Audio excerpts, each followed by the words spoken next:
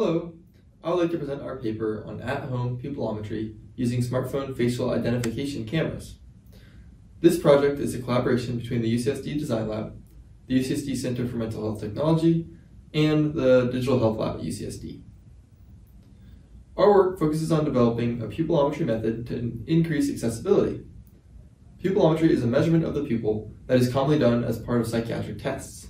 The pupil is known to respond to light stimuli, strong motions, and even cognition. Recent psychiatric research also demonstrates that pupillometry is correlated with several neurological diseases, and there's a strong possibility that pupil measurements could lend themselves well as possible digital biomarkers for future disease screenings. However, pupillometry is normally performed in lab with clinical pupillometers that can cost upwards of $10,000. This creates access issues for many participants, especially older adults.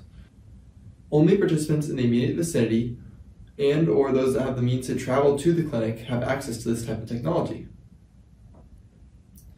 A major part of our goal was to work towards enabling more accessibility in pupillometry.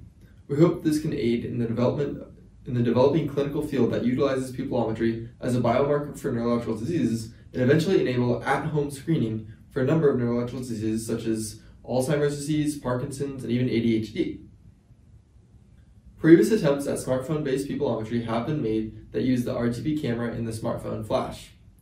These works have a number of limitations, including the required attachments and the poor accuracy of their validation studies. All the works that we could find require illumination of the smartphone flashlight, which limits the types of pupil response tests that can be performed. This is shown on the graph on the right, where the black smartphone reading stops for large sections of the test compared to the red pupillometer reading. Lastly, because the prior works utilized the RGB cameras on smartphones, they generally perform very poorly on eyes with darker iris colors.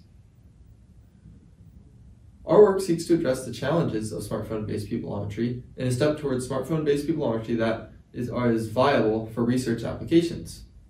We repurposed the facial recognition system, which includes the near-infrared camera and the near-infrared light source. Just like clinical pupillometers, using a near-infrared spectrum allows measurements without visible light that would clearly discern between the iris and the pupil, as seen in the video on the right. However, repurposing the facial recognition system presents a challenge because of the low pixel density of the images. We use an image processing pipeline in a convolutional neural network model to detect the pupil with sub-pixel accuracy. Using the front-facing RGB camera, along with the near-infrared camera for facial recognition, we can take two images from different viewpoints to estimate the distance between the smartphone camera and the pupil.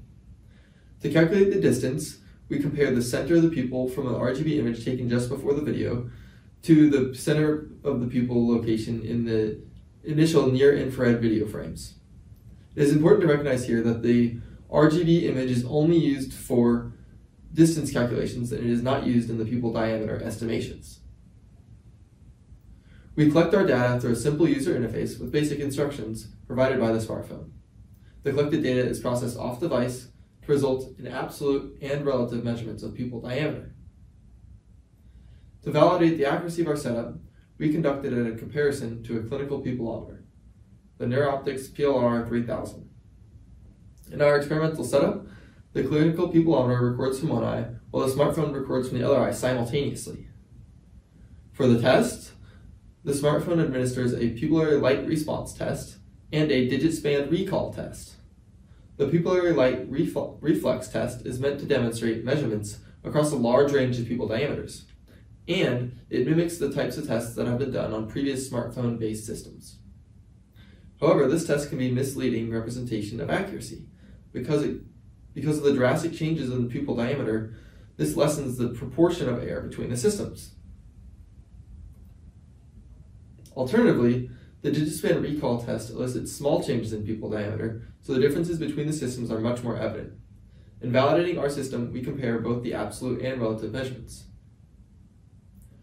The relative measurement comparison reveals the ability of our system to track changes in pupil diameter, while the absolute pupil measurement tests the ability of our system to provide millimeter values of pupil diameter by measuring the distance between the camera lens and the pupil using binocular disparity.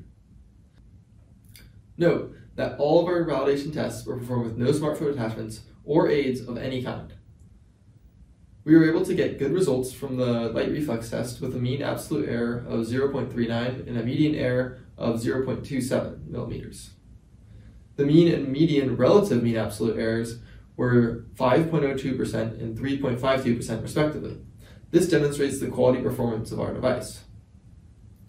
In the digit span recall test, we expected higher absolute error, but unfortunately we recorded higher error than we were expecting for both the absolute and relative measurements. This demonstrates the importance of these types of higher quality tests for pupil measurement systems. From the data, we suspect that some of the error is due to increased length of digit span recall tests. Since the digit span recall test is much longer, the participant has to hold the phone steady for a much longer period of time during the testing. We were able to deploy our system by sending password-protected Google Pixel 4 smartphones outfitted with a passive scope attachment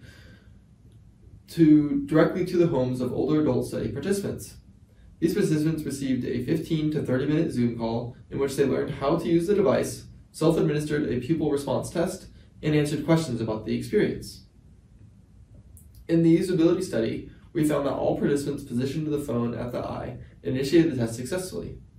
However, we did notice a few usability issues during our study, with the most common being difficulty in unlocking or turning on the smartphone, and this was usually for the first-time smartphone users in the study. Of the 15 total participants, 8 of the participants had at least 80% usable data, 2 participants had mostly usable data, and 5 participants had mostly unusable data. Most of this unusable data came from low-hanging eyelids. This was a problem that we did not experience during the validation testing because most of our test subjects were younger adults. Some possible improvements of our system include altering some of the instructions and changing the imaging angle of the device to avoid obstruction of the eyelid. Additionally, we plan to implement iris detection rather than just pupil detection, such that the iris can be used as a reference for the absolute measurement. We suspect that this will greatly improve the performance of our absolute measurements during longer pupil response tests.